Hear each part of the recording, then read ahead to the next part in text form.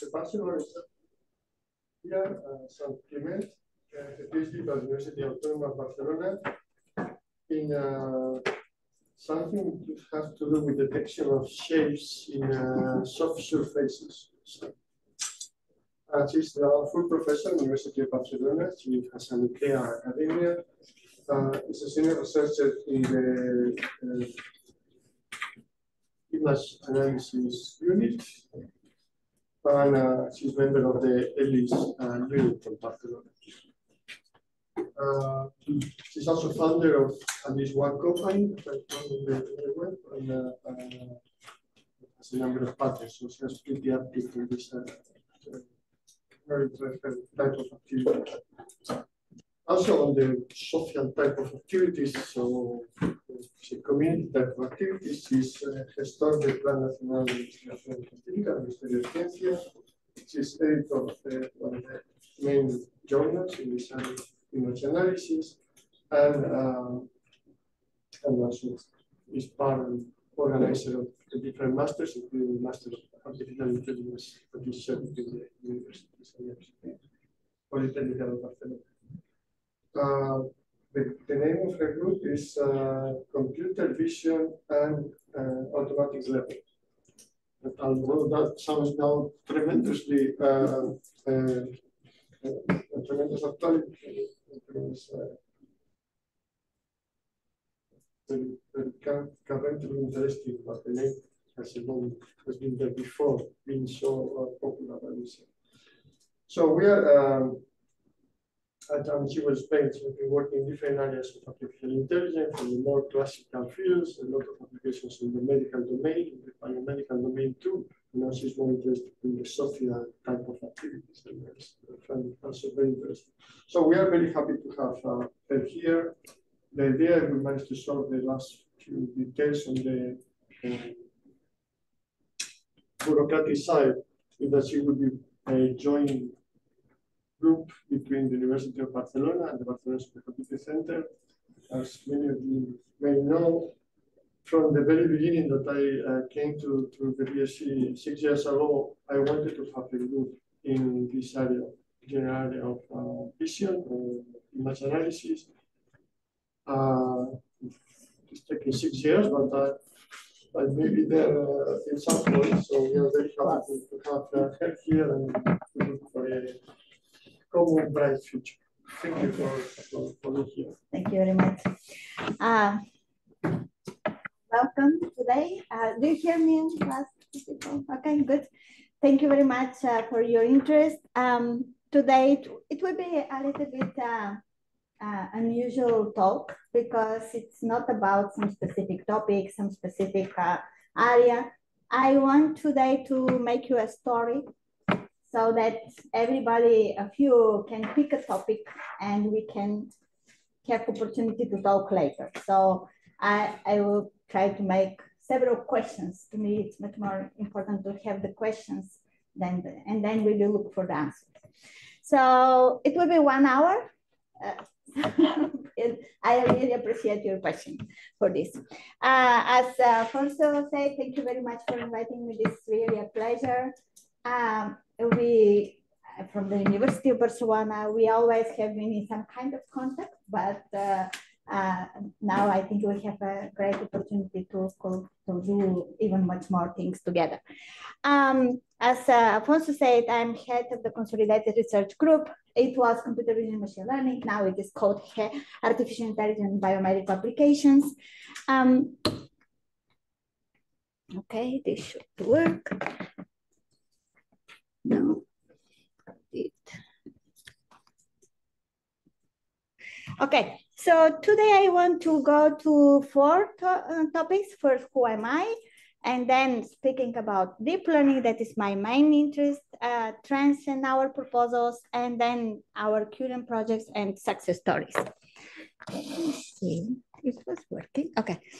Okay, so the Consolidated Research Group, Artificial Intelligence and Biomedical Applications, is formed by 9 doctors and more than 30 PhD students and postdocs, and we are covering different topics on computer vision, machine learning, computer graphics, modeling, simulation, and healthcare, radiomics, and biomedical applications. So a lot of activity are going, European project. In fact, there are some nice collaboration here with Barcelona Supercomputing, national project, technology transfers, fellows, publications, as what you do here.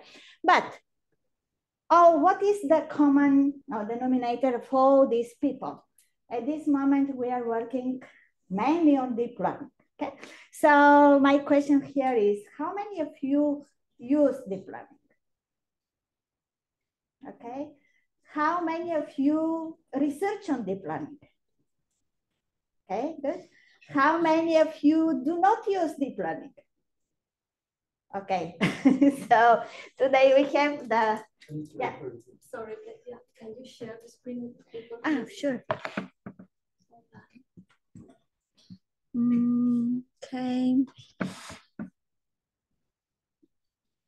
Yeah, show.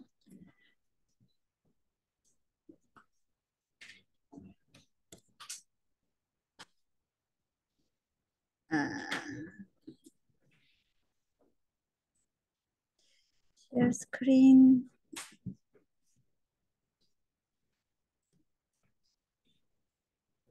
Now, do you know your screen?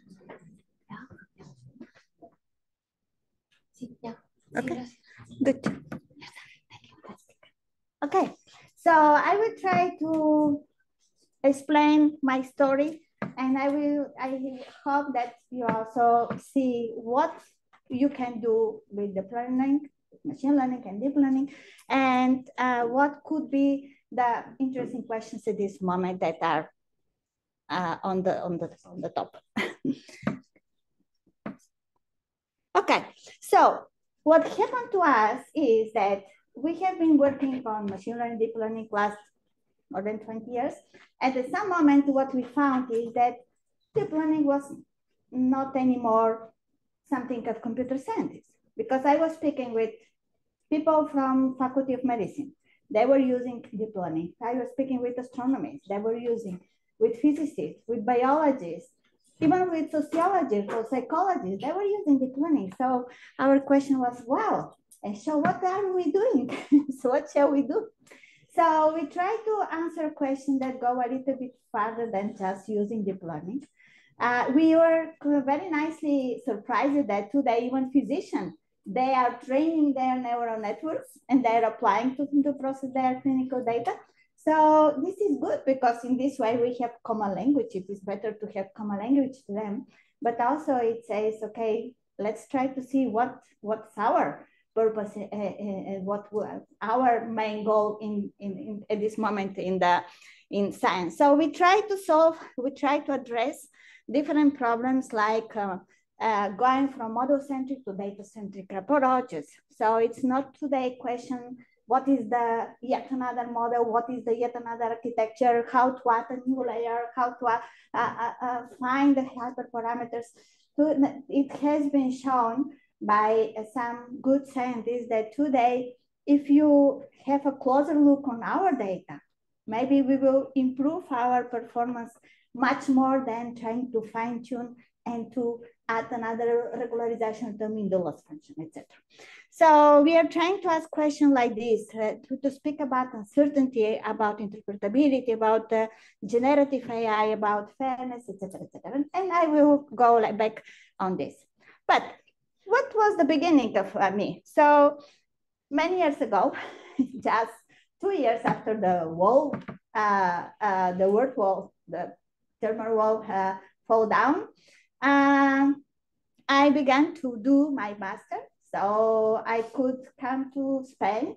And the first time I was touching medical image analysis was on applying at this moment image processing and computer vision techniques in order to analyze bones from radiographs. So if you see some people that are very tall or very short, usually this for us, maybe it's, well, but we say, okay, that's it. But for people, this could be really, really a big problem, right? So they really have a lot of social problems to behave in the society. And in fact, this is not something that you cannot change. There are some atlases that show that it is a question of how the bones mature. So if kids are considered at time when they are in 12, 14 age, then they receive some hormone and you can regulate the growth. And this is very important. So my first approaching to the medical images was related to radiographs segmentation. My second project on medical images was in my PhD. When I began to work on intravascular ultrasound images, so when we say, okay, we should control our hamburguesas, our McDonald's, because cholesterol is going to our veins and our arteries. And when the cholesterol accumulates, so it obstructs the vessel. And when it obstructs the vessel, we have an angina or infarct. And the point is that usually still today, when people have heart problems and cardiovascular problems, they go to the hospital and they have angiography. But in the angiography, you don't see the vessel. You see the blood that is going inside the vessel. So we don't know how much plaque was accumulated. Okay, and one of the best techniques, and very few techniques, that is giving you possibility to see.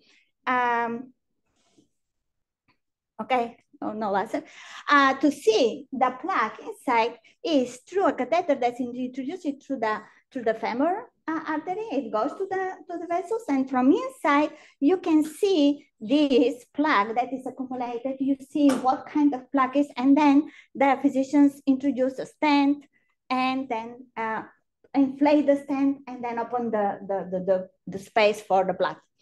Okay, so this was my thesis. It continued 10 years more. After the thesis, I continued to work on this. This was a very nice collaboration with people from German and Pujol from Badalona.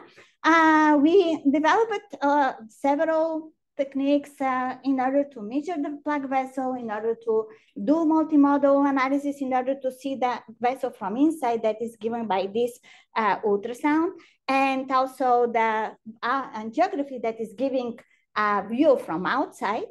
And in this way, the physician could plan the intervention when they do the stent, when they put this stent inside the vessel and inflate it.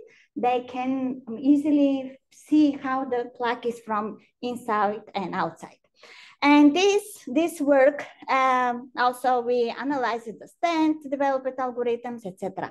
So algorithms were very nice. They were working very nice. So we were collaborating also with Boston Scientific. This is a huge American company for catheters. And with them, also we did the 3 technology transfers, and 8 PhD students finished it after me on this topic. A lot of international publications, and also 3 technology transfer to the American company. Then next story was about wireless endoscopy. In the wireless endoscopy, so I don't know if you have seen this small wireless capsule. Yeah. So this wireless capsule, what you see here in the back, I can. Okay. So what you see here, this is a small capsule like a pill, and you swallow, and it travels freely.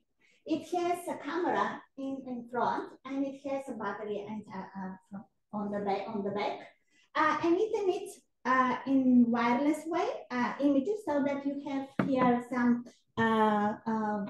recording device, and it is capturing all the trajectory during the travel of the capsule. And what happened is that in this project, the physicians from Valdebron, they had to analyze these images. Do you know how many images you have when you have all this travel that is between 8 and 24 hours? More than 60,000. So physicians had to evaluate 60,000 images in order to see what is the problem inside. And what is the problem inside is not only not so much to find some specific polyp or some ulcer, but to see if the intestine is behaving in the right way. What does it mean if the intestine is behaving the right way? So the physician came to us and he said, I want to see how it contracts. And usually they are measuring, and today still in many hospitals, they are measuring by a pressure catheter. So when they put the pressure catheter and just see how there is changes of pressure. Of course, this is very, very pure, very poor information. So for the first time, they could see what happens in the small intestine with this capsule. And in this capsule, in these videos, you can see where there are contractions and how often they are, if they are focused, they are concentrated on the first part of the small intestine, on the middle, in everywhere, etc., etc. So as usually happens that you begin in some specific question, and then we engineers, scientists, we return back knowledge and we begin making questions, new questions. So are only contractions interesting? Are the views of the contraction interesting? What about the dynamic? What about the anatomy of the intestine? What about the just to see how this is static, etc., etc. So what happened is that at the end we were creating a predictive model based on machine learning that is taking much more information than the original idea of the physician. And then we collaborated with the company, Given Imaging, that lately was acquired by Medtronic, and they introduced all these advances in the capsule.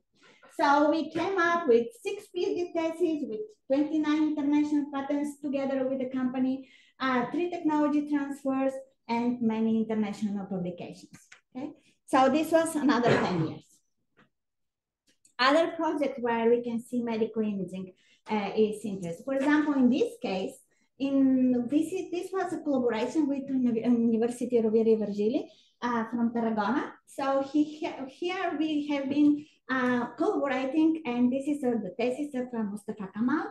He did apply the deep learning algorithms in order to analyze the melanoma and to discriminate melanoma from other tumors in the skin. So here again, we applied deep learning techniques. In fact, it was at this time, 2016, 2017, we were second in the international challenge. This is very, very important to go to international challenges in order to see where we are.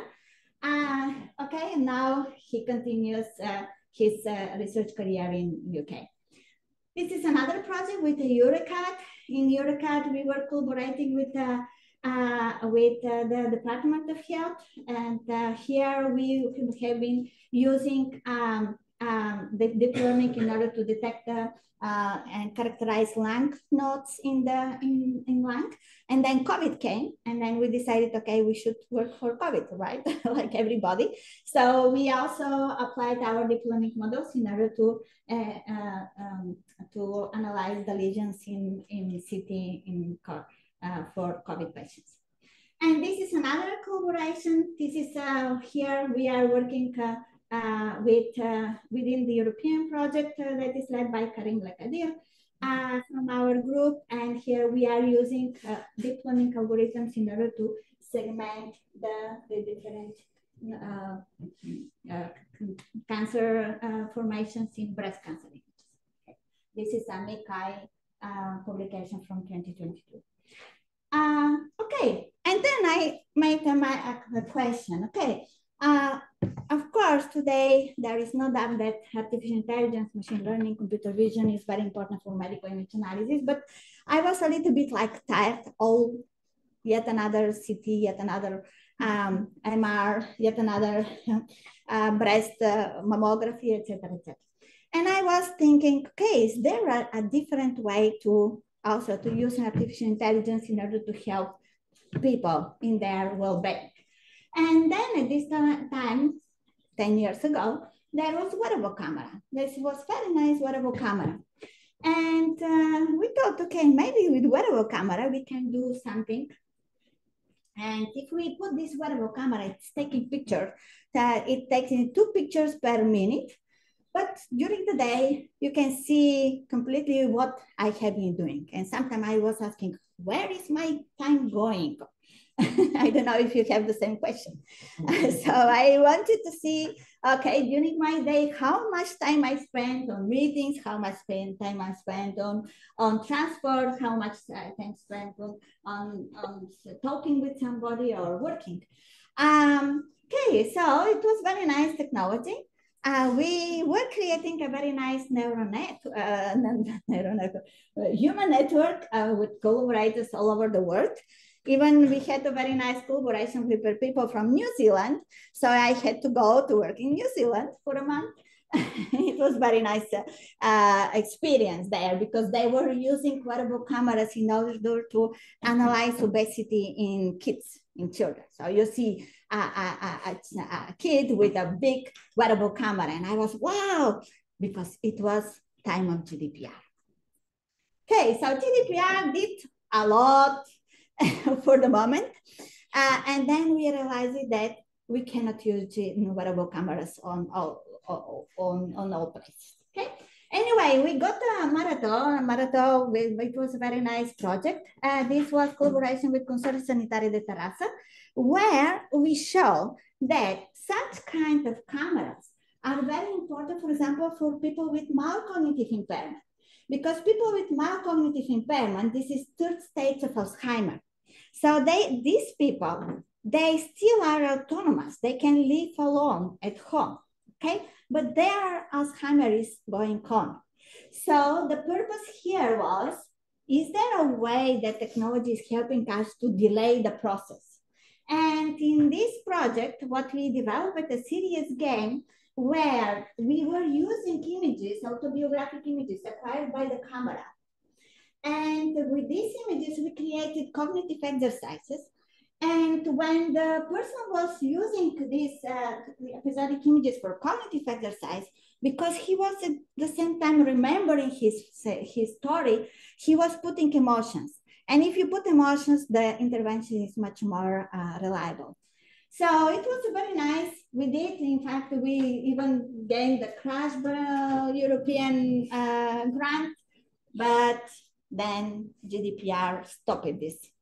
So this is also important to know, is that because sometimes engineers, we are very excited to do something. We are very excited when we see technology. Wow, I can do this and this and this. And you spend a lot of time and maybe you finish and you have an excellent product. But if the conditions are not proper to use it, you lost a lot of time. So this is also second side lesson from my side. So, but this time, what we saw is that also one of the things that was interesting for us was that we have information, for example, about nutrition. And then we asked ourselves, okay, when we speak about healthy habits, we speak about basically physicians, they simplify to nutrition, exercises, no stress, well relaxed, and few things more. So what we thought is, okay, for activities, I have a lot of apps. Yeah, I have apps on my phone, even if I don't know, there is something that is counting my steps. So automatically I can go recover this information and see how much I moved or didn't in the last week. But I don't have any way to register my nutrition. I don't know how to know how I eat, in fact. Do you know how nutritionists do this? They might ask you to do food diaries. So you should have a paper, you should write, in the morning I got a croissant. What croissant? With chocolate or integral croissant? I took coffee with milk. What kind of milk? Did you put 2 drops of milk or you have a big cup of milk? So they are doing food diaries. And because people are lazy, we are lazy, we skip, we forget to do. We don't have time to do food diaries. So the alternative is to do food questionnaires. So you go to the physician, to the nutrition, and nutrition asks you, how many times did you get X this month? How many times did you get paella?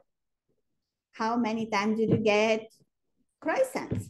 And you say, I got 3 croissants. Okay, so this is still today, and if there is nutritionists in the room, please to forget me. But this is still today true. So what we decided is, okay, we can analyze food because we have it in our phones. How many of you notice it when you go to a restaurant, somebody gets the phone and make a picture? Okay, so if you go to many people to the photos in our phones, we automatically know if I like cheesecake or I like very nice ice cream with strawberry.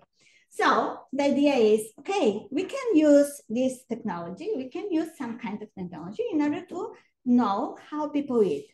Now, is food image recognition a challenge? If I ask you, for example, what is this?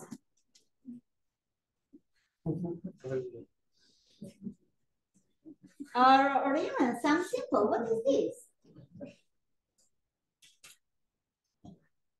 Maybe it's jamón, no? Maybe it's carpaccio. Maybe it's tomato, right? So this is really a challenge, right? So what is this? Maybe it's pasta, but maybe it's kind of sepia, right? So we thought, well, today everybody speaks about deep learning.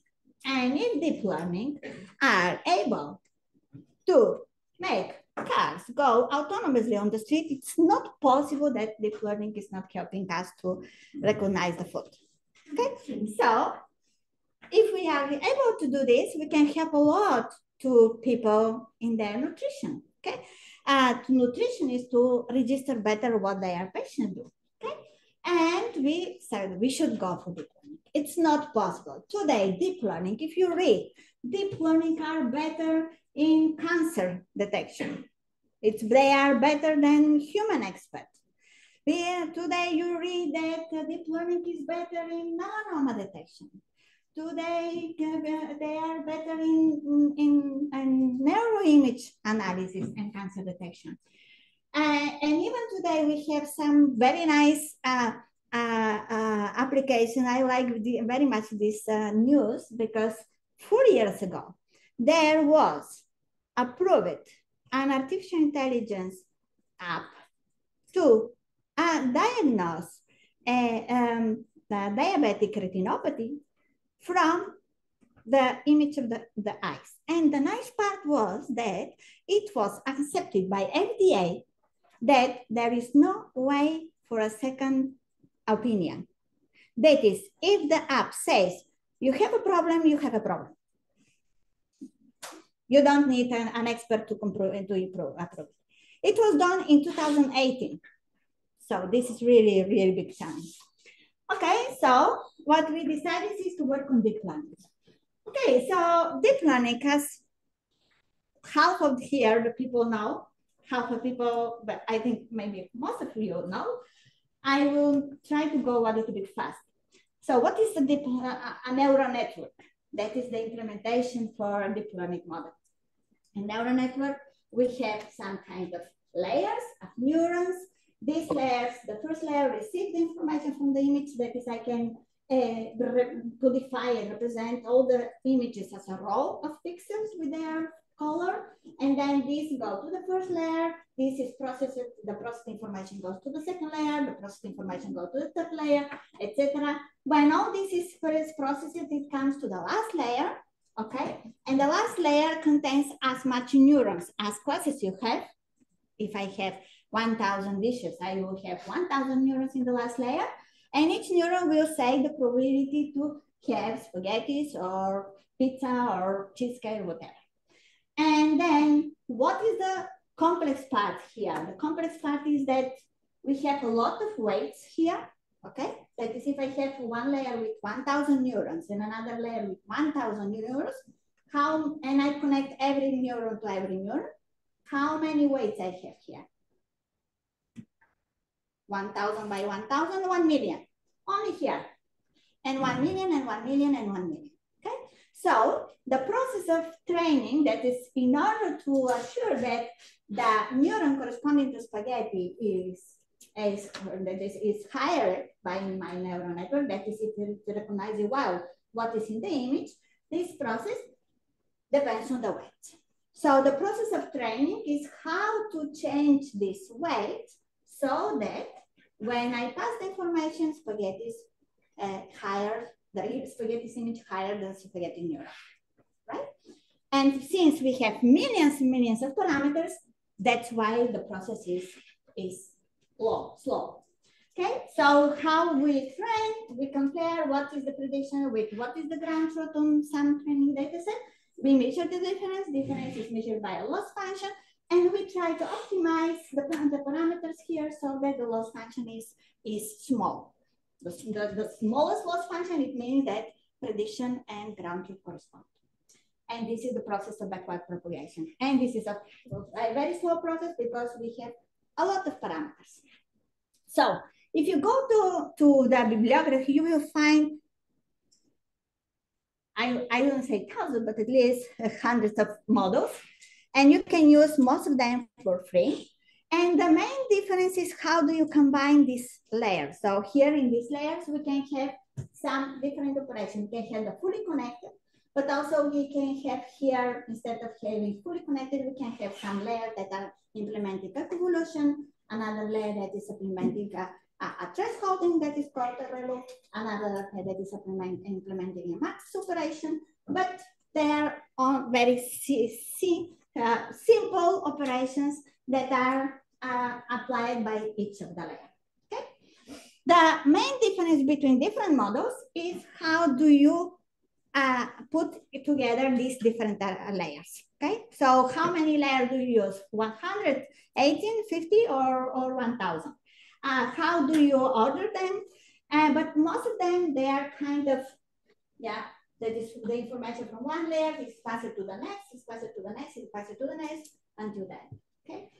Today, you have plenty of models. So if you want to work on deep learning, you can go and you can get several models and you can try your neural problems. Here you can see that when we speak about neural networks, we should take into account how many operations they use. We should take into account what accuracy we get, and also how many parameters they have. So the biggest models doesn't mean that they have the best accuracy, okay? So we should really be clever in trying to get which could be the best models that I try to use, okay? And another thing that already has been seen is that sometimes when you get an image, you process it, get the right answer, but then you introduce a little bit of noise, and then the result is completely different. It means that because we have millions of parameters, we have a very sensible decision, okay? And that's why there are the adversarial networks, the generative adversarial networks that are trying to improve, make the neural networks more stable, okay? And how do they do? In this case, basically there. So if I have, usually I have neural network, it has the initial layer, and then we have some layers, and then the final result, okay? What we can do is we can add another part that is a random noise. And in this part, we create an image, okay?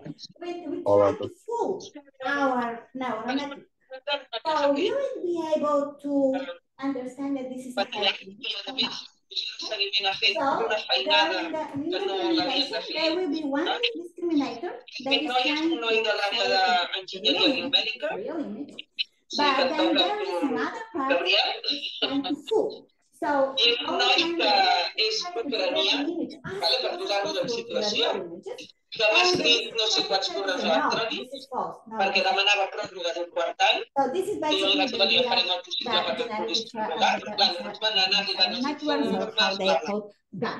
And usually, this is very important to do because in this way I can create synthetic images. And this is something very important. Yeah, that is because my generator is trying to create images. So if I pass here, for example, and the generator will try to approach us so I can get this image as a synthetic image. It's good enough that is my discriminator is not able to say that it is a false. So this is basically the idea that has been done in order to create synthetic data. So people from our group, this is the group of Karim Lekadir, Oliver Diaz, and Richard Aswala, created a very nice public Medical network library. You can use it if you are interested. You can generate a lot of different medical images. So the GANs were used in order to create the deepfakes. Today, I think deepfakes, that is deep learning, is getting much more known due to the deepfakes. Today, everybody knows already about deep learning because everybody knows about deepfakes, right? So the deepfakes, they basically, the idea is, okay, I can have, instead of false and real images, I can have two domains, the first and the second one. Then the first domain, when I get a course, I will try to, with my generator, to create an image that is as close as possible to the zebra. Okay, so my generator will create, and my discriminator here will try to separate between horse and zebra. But I can do in the opposite way. I can get zebras and try to apply a generator to create horse. And the horse discriminator will try to separate if it is horse or zebra. So in this way, what we are achieving is that when generators are good enough, in fact, when you get a zebra, it really generates a horse that is the closest horse to the zebra image I have. And this is the basic idea that is used in the deepfakes. Okay, so what makes the neural network so popular? First, because it is self-learning, we shouldn't think about how to pre-process the data. No, we can put the raw data, and then the neural network is learning what it is learning. The second part, it is model. That is, we can create different architectures. We can add a new layer. We can adapt. We can get a model and adapt to our problem, just changing the last layers.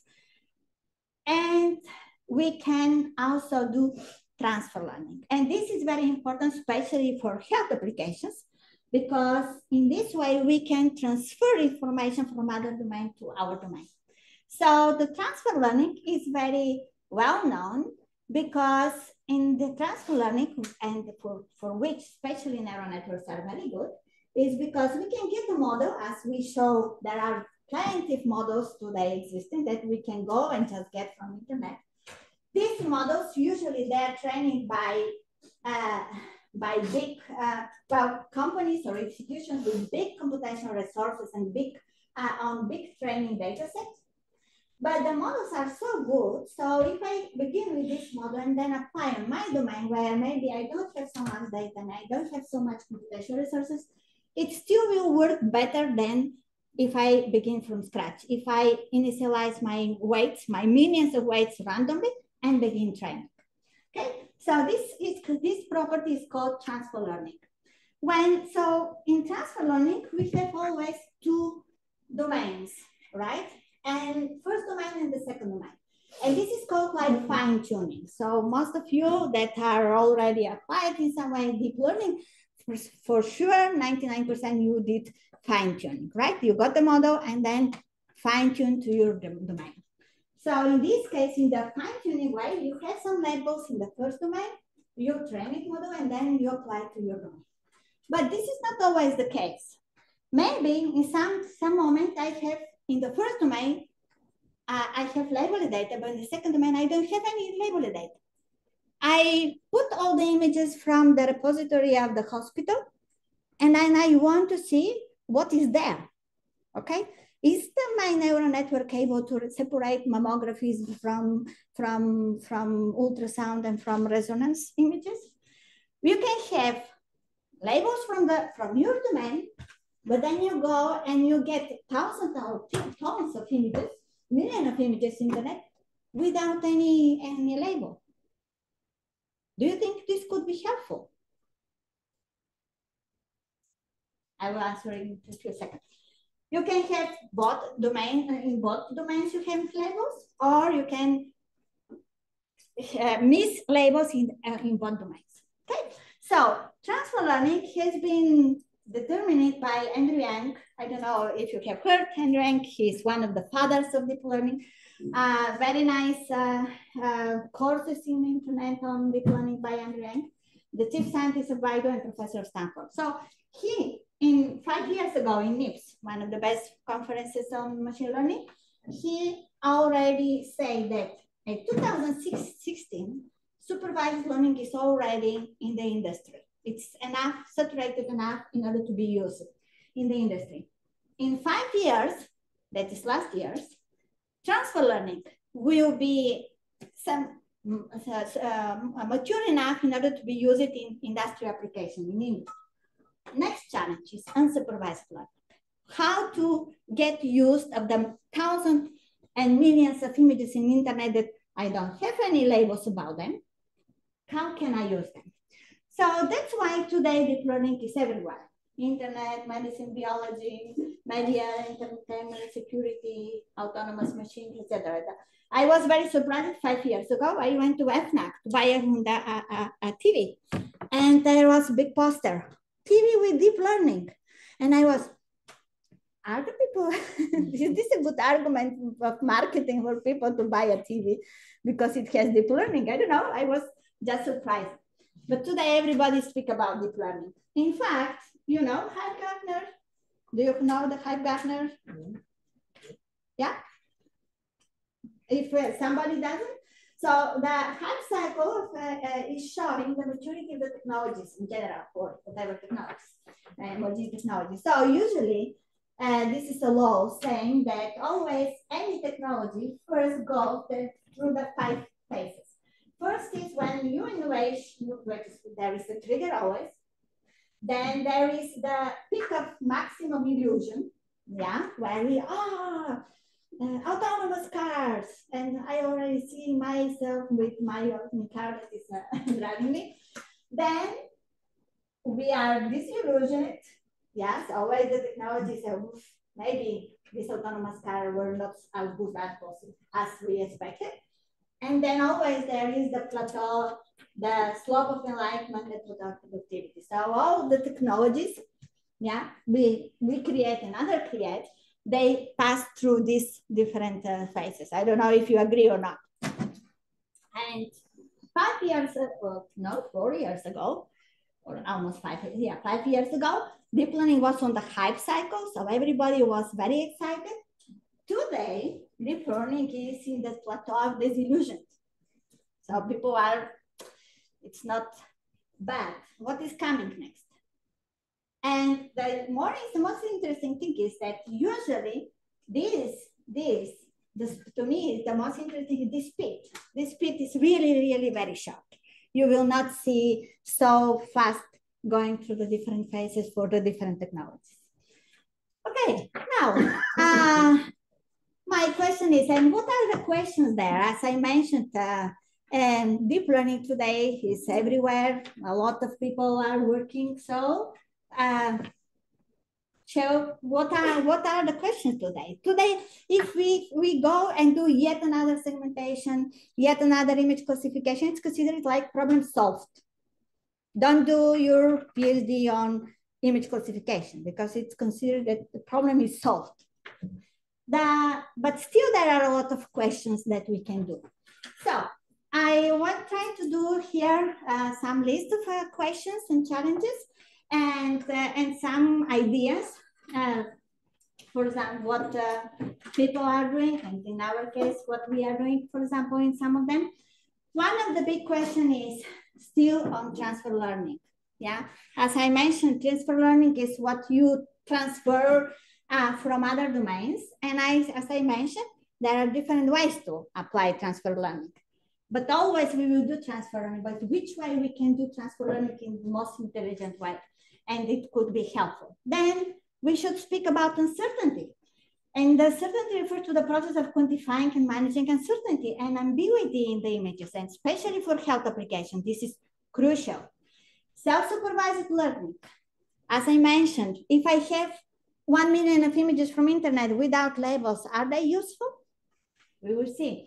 Meta learning. We are speaking about a lot about learning. There should be also kind of meta learning that is explaining me how we learn and how models learn. And this could help us for faster adaptation to new tasks. Generative AI. We saw one example of GANs, but is there any other alternative for generative AI? And as you see, still a lot of trends, they are not, I couldn't put in the same slide. Efficiency and model compression. Okay, there was a growing interest in making deep learning models smaller, faster, and more energy efficient. So you know that training one big deep learning algorithm is polluting more than one car for years. You know this? So definitely it's not question of training by training. We really need to do training in a much wiser way. And we really need to have models that are not unnecessarily complex. Yeah. So shall we go for sure with a neural network of 100 layers, or maybe smaller could be better. Multimodal learning. How to combine different data. Today we are in the century of large language models, but can we combine large language models and text and images and audio? When you go to the hospitals, more and more our physicians are also using multimodal data, images, clinical data, genomics data, etc., etc. Federated learning, big question, especially very important for health. The question here is, okay, shall I get all the data from all the hospitals to the same place to process? Is there a way to decentralize my model, my training process, so that each hospital doesn't send anywhere their data, and in this way, especially control very much all the problems of data protection. And also a lot of application for healthcare. So all this is considered like open trends in deep learning. I will try to give few ideas. We will not go, because we are going very fast. I will give you an ideas what we have been doing and what we are doing. Most of them we still are in the food image analysis, but not the only one. Why did we choose food? Because it is very, very complex domain. If I work on CIFAR 10 or CIFAR 100, it is so known public data set, so there is no secret there. But if you really get a complex domain, so you will have all the problems and you will have a very nice advances. So here we have all these questions: how to do data-centric uncertainty modeling, how to do learning with noisy labeling, self-supervised generative AI, large-scale food recognition, food ontology. And let me give you a few ideas about what we are doing. For example, when we speak about classification, so when I ask here a question, what is in this image? What's the food? In fact, the problem is in the question, not in the answer, because there is not only one question. There are many answers. That is because there are many questions.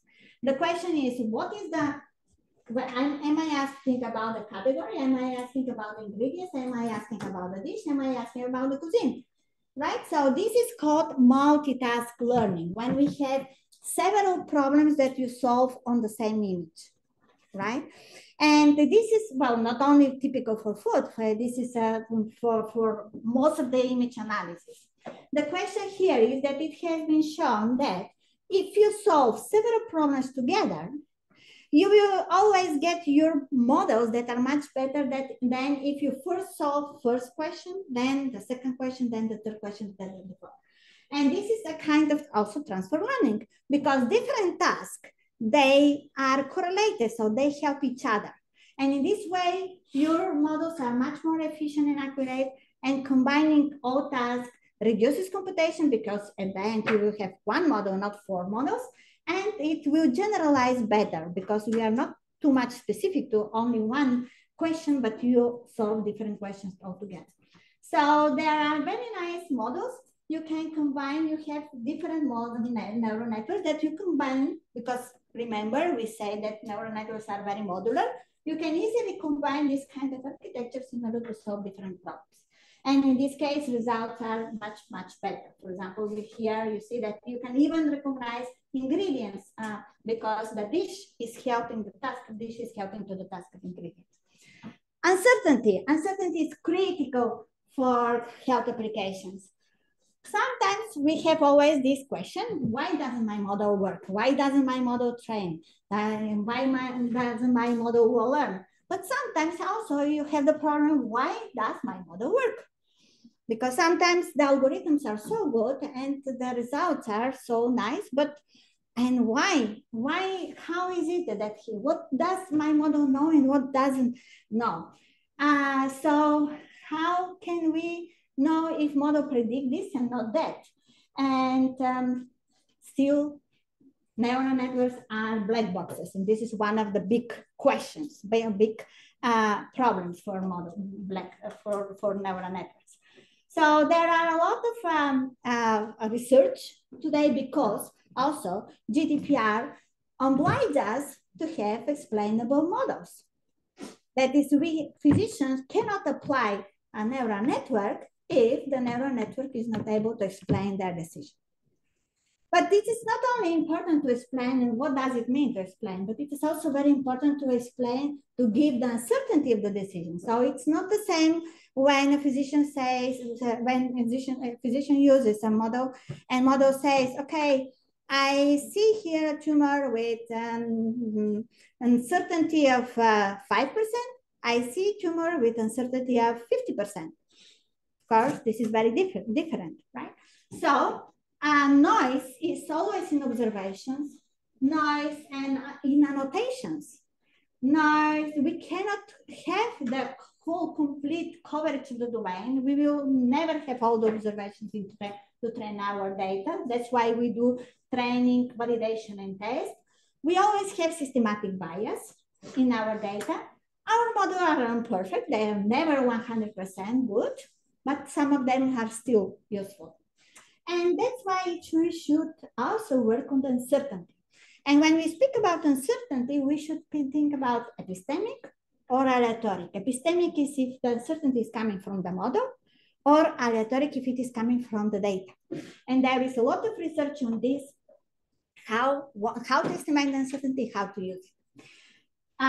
So if you are interested, just tell me and we speak about this. And the other thing is that still our machine learning model, they never say, sorry, I don't know. They always give some, this is one neuron is hiring. That there is the winner neuron. So our model still can be improved. What we can do is, what we did here is, what we saw is that the uncertainty is very important to make the models wiser. And for example, when we are solving different multitask problems, it's important not only the precision, the accuracy of the different models, but also uncertainty. Because if some of the tasks are very noisy, are very uncertain, they can contaminate the other task. So using the uncertainty in order to weight the different tasks and how the error is not propagated is something that is very useful to improve the algorithm. So this is, for example, one way to use aleatoric uncertainty for our model. Let me skip this to save some seconds. Another question that is very important. How many people of you are using supervised learning? Okay. What do you think if you find a model that is, or you read a paper where the model it has precision 99% or 98%? Do you believe it? Okay. So there is study showing in the bibliography that if you get all public data sets and you measure the error in the annotations, you will have 3.4% on average error. So if you read the paper that is getting 99%, be suspicious. But here you can see, for example, the well-known ImageNet. So, for example, it says it's monkey, this says it is a cat, and this says this is a beaver, etc., etc. So every public data set, it has an error. And why is this? Because annotations are done by humans, and humans always have errors. We are never perfect, right? So it makes sense also to have our models to be intelligent enough in order to take into account that our data from where they train also can have errors. So for example, here, this is one work we have done, and it was presented to the IBPRA, got the base paper, and this is a master student. So I'm really very blessed that also young people can do very nice work. So here what we did is because we know that always there will be errors, so what we do is we have two neural networks, it's called Siamese, and each of these makes prediction of which could be the right data, training data, which could be the error. So if you try to classify and you see that the likelihood is very low, so you say, okay, for this, the neural network doesn't know it, or most probably this is erroneous. So if I focus on the correctly high, certainly classify, and then I use this like a labeling because I dub their labels, but I make that the other model try to classify in the correct way this unlabeled data, and then interchange information. So in this way, in fact, we improve it and we got very, very nice results. Good. Generative AI and GANs. So neural networks, they have millions of parameters. So they are dragons, but they can do a lot of things, but they are greedy dragons. They need a lot of data. So how do we assure millions of data? What do you do? Data augmentation, right?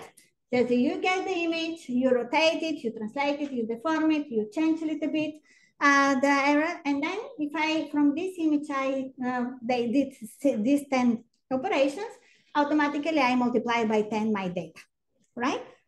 The point is that sometimes also this is not easy just from this to have, because I didn't change so much the content, so I need to go for more data. What can I do if I need to go for more data? I go for synthetic data. Okay, so GANs are very nice. Here, for example, we created artificial cakes, artificial salads, artificial pizza. For example, you get this image pizza and you convert it to a spaghetti, etc., etc. No, if I can do Obama and Obama, I can do spaghetti versus pizza. And then I create a lot of synthetic data.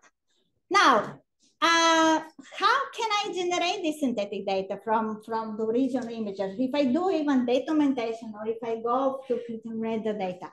Also, remember, data-centric approach. It is very important what are the data. Okay, so I can make you a very short illustration. If I here have two classes, and my classifiers say this, and here I will have some hard samples and some outliers. If I get this data and do data augmentation, where will be the new data distributed? Where most data are, right? If I get my data and do synthetic data, synthetic or from this, so I do the data augmentation, most probably they will be here. So it means that using just this data augmentation, simple data augmentation, not helping me. What I really want is to help to this that are badly or very uncertain data. So what we can do again, use the uncertainty in order to create these samples and improve the models. Also, when we speak about generative AI, we shouldn't think only about guns. Guns is something that is already known, old.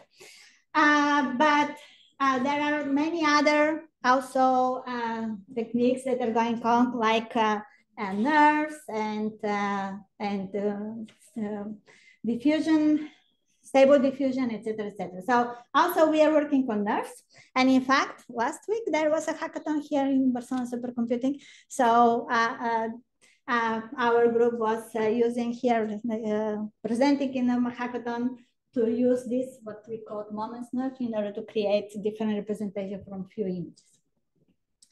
Okay, let's go. Self-supervised learning. By the way, how much time shall we cut it? We should cut it in the next 5 minutes or 10 5 minutes? Okay, so I just want to show other questions. I will not speak about the answers. Then another question here is about the self-supervised learning. As I mentioned, it's what to do when we have thousands of data that are not labeled. This is a very active research. In fact, LeCun, maybe you know him, he was doing a talk on how important is self-supervised learning. And in fact, with self-supervised learning, today, algorithms are even better than supervised learning. And the idea here is to try to use data that are not labeled to improve your supervised learning. So if you are interested, go and see this talk, very interesting, very nice. Also, analogy with neuroscientists showing that, in fact, we humans also do self-supervised learning. That is, when you think about a baby a few months, and this baby should learn the word. And maybe the mother says, okay, this is car, this is father, etc. But the baby doesn't have already the communication channel. So the baby should manage a lot of data in an unsupervised way, and then to put together with the semantics, the data that the baby acquires communicating with his family. So it has been shown by neuroscientists that in our brain also we have some of the information is processed in an unsupervised way, and some of the processes processing in supervised way, and then we take the decision. Very nice talk. Have a look on this. If you are interested, of course. So what we do is we have the data, a lot of data that are not supervised, but what I know is that if I have a doc and I do some transformation of this doc, the content is the same. So I want that my model, whatever it says, when I transform the image, it should say the same. That shouldn't change the information. Okay, so this is some work ongoing. We presented just 2 weeks ago in ICCV. This model, they're trying and put some transformers, but I will not go into detail. But a lot of things are going on self-supervised learning. Continual learning is another trend, very interesting. Continual learning is, okay, if I already have a lot of knowledge that I acquired in different domains, I don't have anymore the data. But then I go to a new domain. How can I learn the new domain without forgetting what I learned in the previous domain? And this is called continual learning. So here, for example, we use the uncertainty in order to improve the continual learning and to find when we have out of distribution data. So basically the idea is when I have the previous domain, I can estimate not only the probability, but the uncertainty. And then I go to the new domain. I want to keep for the new domain, but also for the old domain, big precision and small uncertainty. So this is basically the idea. Just question what we are working. Another big question for us is scaling. For example, when we speak about food, how many classes of food there are? How many food do you think there are? According to the Wikipedia, just 200,000. Do you know any classifier that is able to classify 200,000 classes? Not for the moment. So how to solve this problem and how many images do we need in order to train a classifier of 200,000 classes? This is a big question. So we should think about some wiser solutions, because the bigger the classifier, the bigger number of classes, also the precision drops automatically, of course. So here, for example, what we did is trying to simplify the problem. That is, for sure, if I'm here, the probability to go and to eat food from Nigeria is very low, very low. So what we can do is we can separate the problem in sub-problems and have some specified problems, classifiers from the different cuisines, and then take the decision. But this I can do if I'm really very, very sure for my cuisine classification, because if I don't know, if I have an error on the cuisine, then for sure I will never recognize the food. So again, the uncertainty can help us to assure how good is this classifier. Fine-grained recognition. Also, another problem is that many of them classes, when we speak about 1,000 of classes, for sure some of the classes will be very, very close each other. So how to do when we have fine-grained recognition? For example, how do you separate this from this, from this, from this? So again, because our neural networks are very modular, we can combine different, that is, we can have classifiers that are focused on some parts of the space and be very good locally, and then we can combine these classifiers. Explainable AI, critical. So when we do whatever, our model should be able to explain. There are some works already that are at least showing which part of the image have been using in order to say what our neural network used to classify my problem. This, for example, what we did is just an anecdote, very, very fast. When we decided to work on COVID, because we were staying at home, and we decided, no, we should help to the civilization, so to the planet, to save. And then we began to working on COVID, trying to recognize the COVID version of COVID. And there our model was arriving to 75, and it was not improving anyway. So we asked it, okay, what is my model using in order to classify a lesion of COVID versus no COVID? And we saw that, in fact, my classifier was focusing on the background, even no patient. So we say, oh, this is not the right way. So that's why it's very important to see what our algorithms doing. Okay, success story, very few words. This is where we applied on a European project for elderly in order to help them improve their nutrition. This is another project for kidney transplant patients, because for them, the nutrition before and after the operation is very, very important to reduce the probability of rejection of the new organ. This is another project also for diabetic people. This is another project where with a company, very nice TED Talk, explaining how to use serious game, this serious game in order to improve healthy lifestyle. And this is also another project that is going to this moment. This is from the Research Caixa, where we are using single cell in order to analyze Huntington disease.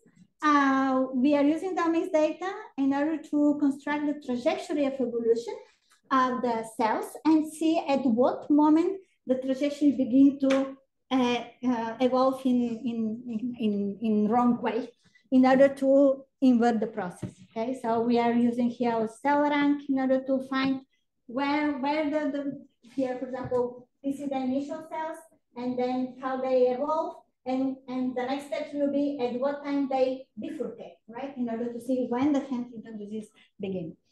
And a last slide, this is what we are also working at, just very new project on multimodal data.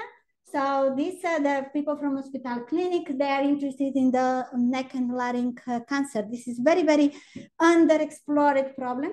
They have a lot of data. They have videos, they have CT, they have clinical data, pathological data, PET scans, etc. But they have never used them together. And this is a project we are working. And the most I'm proud is that all this that we are doing is very good professional opportunity for young people to continue their professional life out of the university. Like, for example, this Mark here you see, as Alfonso mentioned, he did a company using his work on his PhD in order to exploit this software for nutrition analysis. So the company created the smart kiosk. So when you go to the restaurant, you shouldn't wait on the queue. You put just a tray and it recognizes automatically the food, and also an app to monitor the nutrition. Last slide, open questions. Still a lot of work. Still we have a lot of open questions. The community on deep learning is really growing. It is exponentially growing. Just to mention last ICCV, there were 8,000 registered. So it was really good. Before it happened only in the clinical conferences. Open question. Still a lot of questions about how to have robust deep learning models and how to assure that they are robust against adversarial attacks, how to make them generalizable, how to understand how the models generalize from training data to unseen data. Few shot and zero shot learning, we didn't have time, but it is another way of transfer learning where you get a model and only from few new images, you are able to learn into the new domain. That is when you show to a baby one picture of a zebra, or the baby already knows that this is a zebra. Meta learning, as we mentioned, interpretable model, memory and reasoning, how to assure what is reasoning and how to get information about how the model is reasoning, energy efficiency and data efficiency, how to make models to be able to learn without a huge amount of data, continual learning, we mentioned multimodal and cross-model learning, how to create hybrid models, and how to assure ethical and fair learning. So thank you very much. Just I would say that it's a very amazing to me field. And for me, this sentence that has been created from Confucius, so many centuries ago, is still valid. So my lesson is choose a job you love and you will never have a work day in your life. Thank you very much.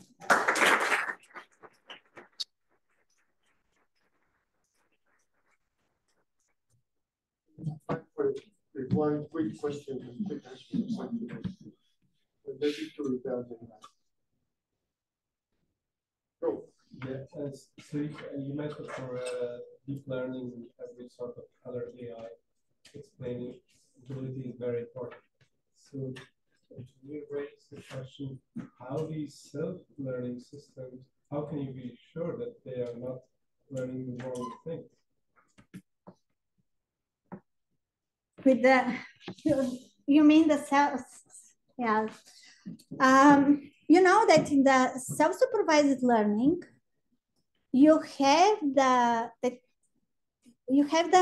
unsupervised and supervised, right?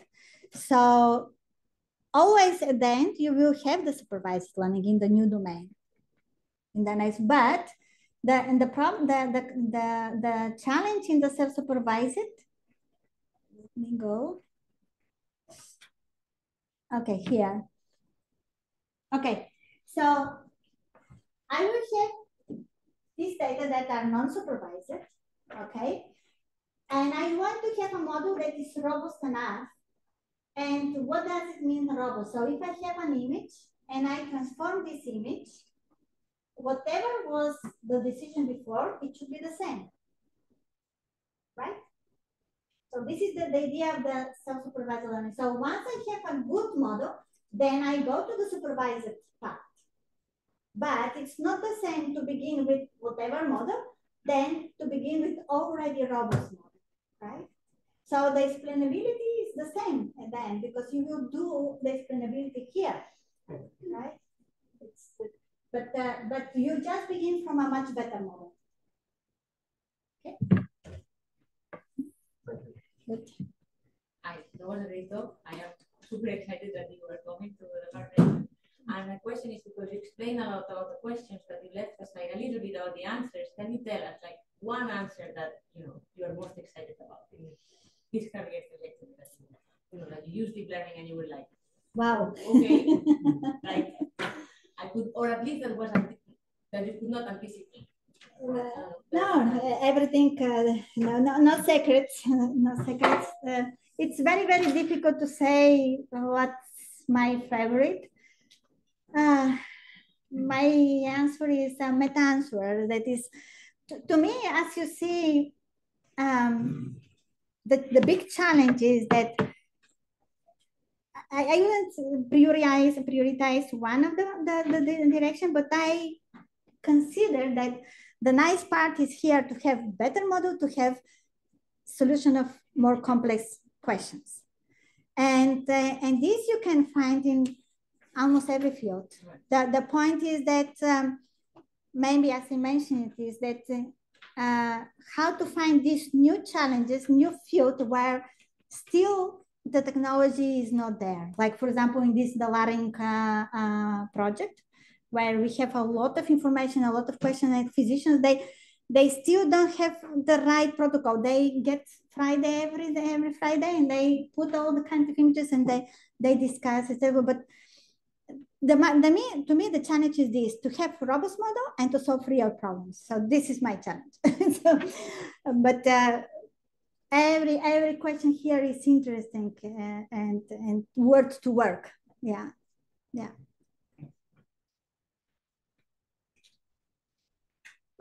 Thank you. Once more, thank you. Thank you.